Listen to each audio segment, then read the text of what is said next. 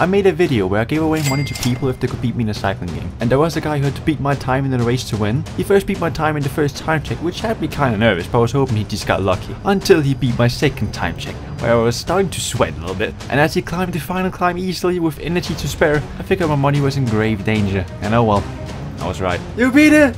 No! So that is why